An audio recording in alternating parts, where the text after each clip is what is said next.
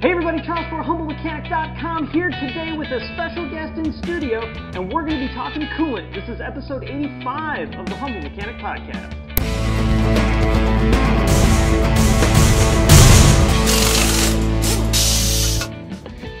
So, like I mentioned, I have a special guest in studio. This is Mark Malone from CRP Automotive, and we are going to be talking coolant. Mark, welcome to the new studio, man. I appreciate you being here. Charles, thank you so much for allowing me to be a guest on your show today. Yeah, absolutely. So, like I said, we're going to be talking coolant, but before we dive into the coolant world, tell us a little bit about CRP Automotive and Pentosin, to be more specific. Well, CRP Automotive was founded in 1954 as a gateway to North America for European manufacturers who were looking for a presence here. We started with the Continental tires. We were bringing in boatloads of the Beetle tire for Volkswagen, and we did that for a good 30 years. Wow. And at that time, they moved over to work with General Tire. When they went with General Tire, we started handling their V-belts and their fuel line, and of course, the famous 95 by 905 belt. Eventually, we needed to have other manufacturers to represent. And in 1983, Pentosin was introduced to us through Volkswagen, who they were looking for a logistics supplier in the United States. It would have been tough to supply coolant to the Beetles way back then, I would imagine. That'd be a hard sell for... Definitely. For an air-cooled Beetle, it would have been next to impossible, but you never know. Well, that's cool. Well, let's dive into this coolant world. So, for those that maybe don't know coolant like at a molecular level, can you just give us like the 3,000-foot view of what coolant is? Right. Okay, so this is the basic makeup of concentrated coolant, or antifreeze, which we'll go into a little bit later. First of all, you have 85 to 95% ethylene glycol. This is to prevent the freezing and for the overheating. The second part is the inhibitor. This is the special sauce and is from 5 to 10% of the antifreeze. And then lastly, you have water and the anti-foam. So when you hear the word coolant, there's two kind of common sayings. Some people call it coolant, some people call it antifreeze. Is there any difference between the two? I use coolant just because that's what the bottle says of the, what are we on, G13, 400 pluses now or something like that. I use coolant, but I know there is a lot of people that do use antifreeze. Can you tell us kind of the difference between the two? Well, it's a little bit like what came first, the chicken or the egg. So you have your water-cooled engines came out. So the first invention was to cool the engines with water. So they had water and they had some lubricants in there for the engine. So that's where the coolant portion comes from. That's where the coolant portion came from. But as a result, of course, they started finding that it was freezing in the winter. So what did they do? They came out with an antifreeze. They found ethylene glycol was a good antifreeze, and they started adding that to the coolant. So it was a two-part mixture. You'd put in your coolant, and then you would add your antifreeze. And eventually it evolved into one product. So what you're saying is we have it really tough today that we don't have to mix anything. We can just pour it right in. We don't have to dash of coolant, dash of antifreeze, a little bit of water, and we're good to go, right? That is correct. The only thing you would have to do is probably mix your water, which everybody knows. But other than that, no. It's the coolant or the concentrate is already ready to use. So you can call it either one, but it was coolant before it was antifreeze. Correct. So, Mark, you mentioned mixing your coolant, as we are probably just going to call it throughout the rest of the show, with water. Can you use any water, or is there a proper water that you're supposed to use? And if so, what is the proper water to mix with coolant? Okay, that's a great question, Charles, because quite honestly, most people are still using their tap water, running their hose out to their car when they're mixing 50-50 with their antifreeze. This is totally inappropriate because in the United States, in Europe, we all have hard water. So you say, what is hard water? Hard water is the mineral that's in the water. The minerals that are in the water, that's what creates hard water. The more minerals, the more chance of developing rust and corrosion in your engine. So what we recommend is DI water or deionized water. Deionized water is reverse osmosis, and it takes all the minerals out of the water. You can buy deionized water at any of the retailers. Yeah. Worst case scenario, you can use distilled water, but distilled water also has minerals in it. So you basically want to remove all of, I don't want to say all the junk because all those minerals are important to water, like when you drink it, but you want to remove all of the things that aren't vital to the coolant's performance to prevent... Correct. What are you preventing when you use deionized water versus regular tap water? You are preventing the corrosiveness that's going to cause the rust. Okay. That's so this basically is what you're rust issue. It is a rust issue. It also will help your antifreeze, your inhibitors to last longer as well. Inhibitors do dissipate over time. That's why you're changing your antifreeze. Right.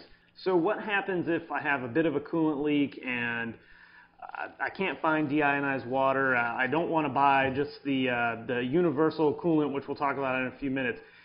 What can I do just to basically to get me home? Okay, if you just need to get home, put some water in the car. So a little regular tap water or bottled water is better than... Right. It is better than... an overheat condition? Well, it's better than putting in an antifreeze that's not meant for your car, is what it's better than. So put in some water just to get you home. The other thing I would recommend is carrying an extra bottle of antifreeze in your trunk. I have my go bags in my car for when I want to go work out somewhere, so I have it ready to go.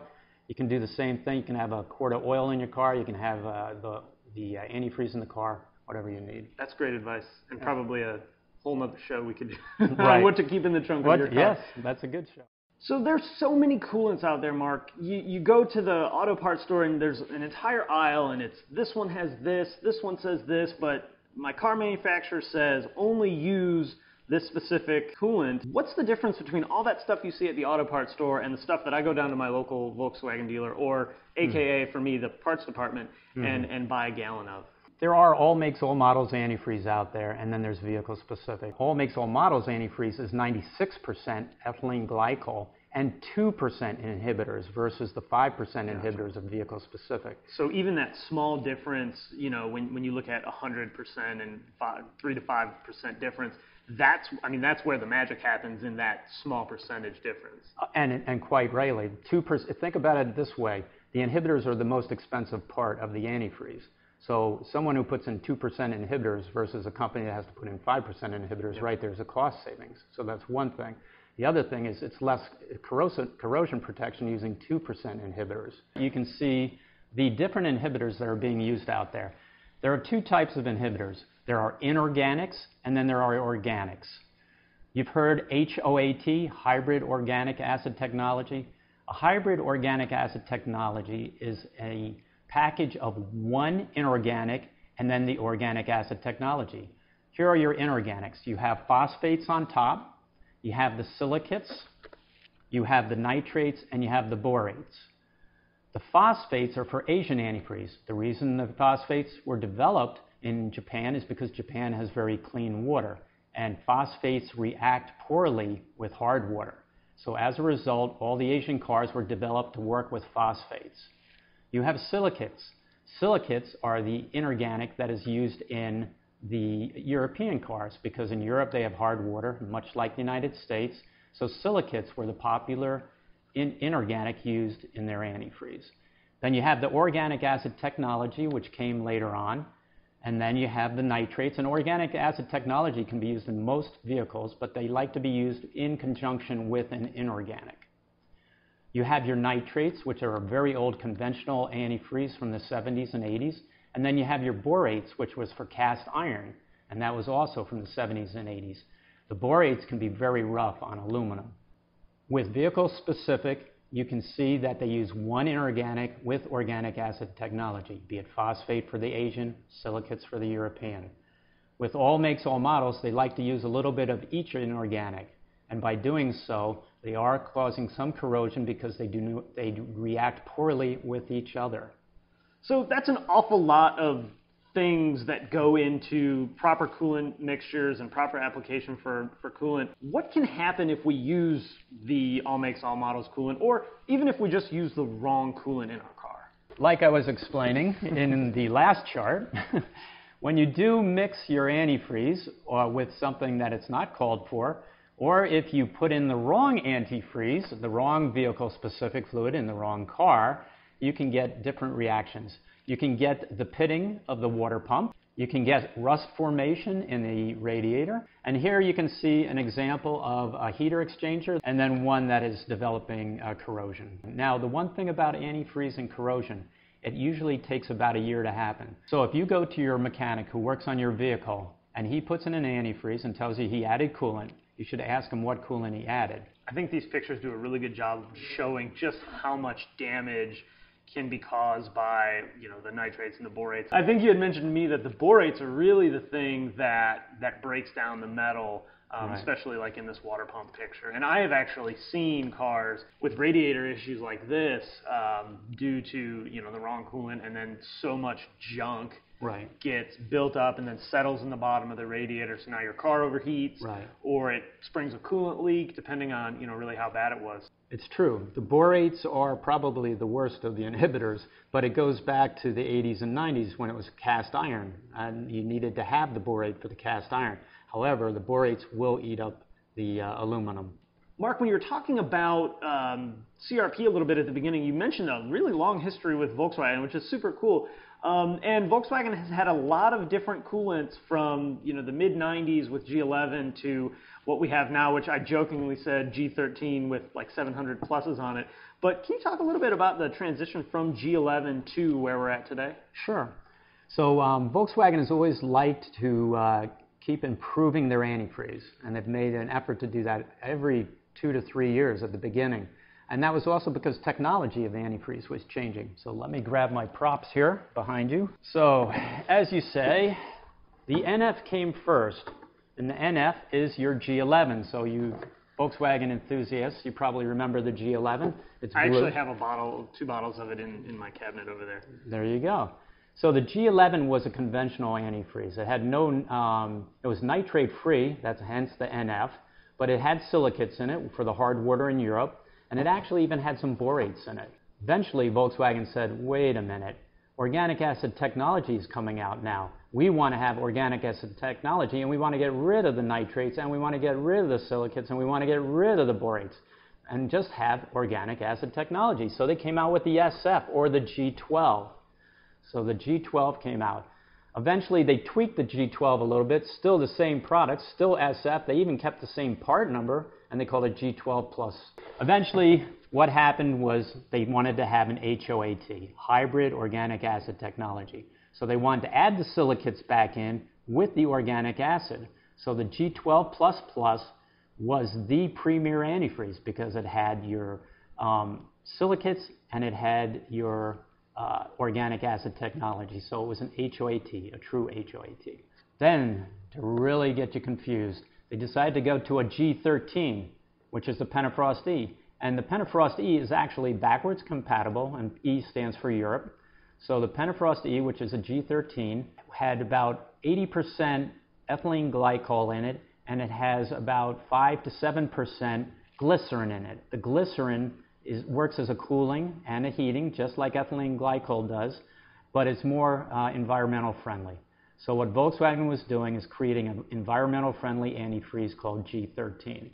It's interesting with advancements in all these other technologies in a vehicle, things like coolant kind of get put on the back burner, but it's cool to know that not only technologies in the rest of the automobile have improved, but coolant as well. Well, that's a pretty cool history and a lot of stuff that I didn't know about, about Volkswagen coolant, which is always fun to learn. And actually, there's a lot of information here on the back of the Pentafrost bottle that talks about some of the same things that you had mentioned as well. I'd like to mention the size too, because people sometimes say, what do you do with 1.5 liters? Well, Volkswagen is full concentrate, so you have to cut it 50-50. So this is 1.5 liters. If you cut it 50-50, you're basically getting 3 liters of antifreeze, is just shy of a gallon. So that's basically why they do it this way. The 50-50 mix gives you a -35 for cold weather. People often ask that. That is a law in the United States. Antifreeze has to meet at 50-50 -35. So being a dealer tech, one of the things that I don't want to say frustrates me, it's more of a confusion thing, is why there isn't a service interval for coolant, among many other things. But you can see over the age of the vehicle that the coolant tends to change color. It goes, with the G13s and the G12s, a very, very bright, vibrant pink, purple color to it almost looks watered down.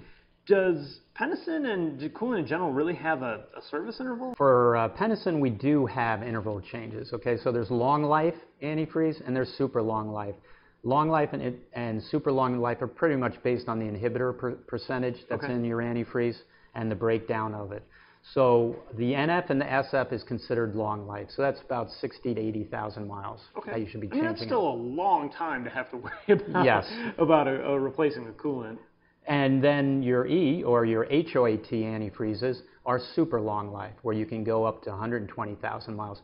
But we probably would recommend people changing around 100,000 miles. So 100,000 miles, that's also about a timing belt interval, so that's kind of a good time to pile it all on and get a full fresh load of coolant when you replace your timing belt. Or if you're on a timing chain engine, like a lot of new Volkswagen Audi engines, a lot of the brand has gone that way.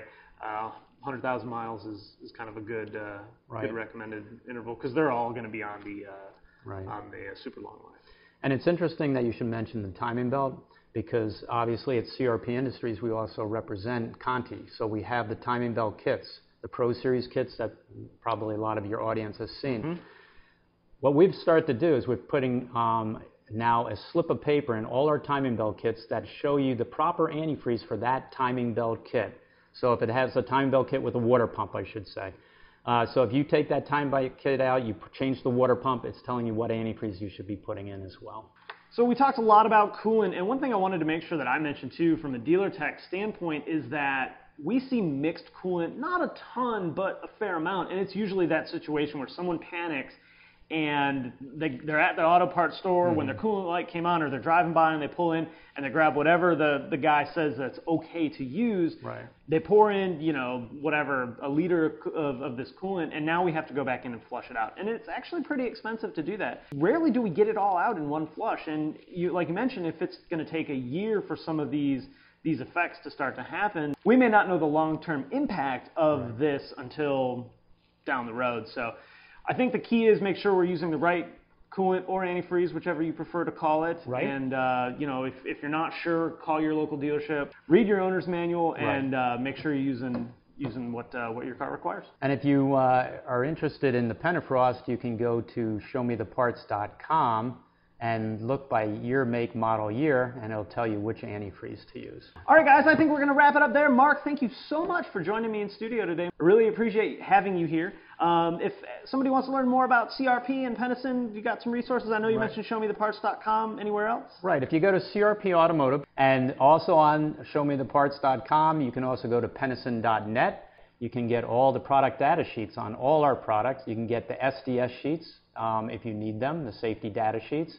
And you can also download our catalog. All right, guys, we're going to wrap it up. If you have any questions or comments, post them in the comments section below. If you like the video, throw it a thumbs up on YouTube. Both Mark and I always appreciate that. You can also subscribe on YouTube or on the blog at HumboldMechanic.com. You can follow me on Facebook, Twitter, Instagram, the blog, and obviously here on YouTube. And check out CRPAutomotive.com and ShowMeTheParts.com. Correct. All right, guys, thanks for watching, and we will see you next time.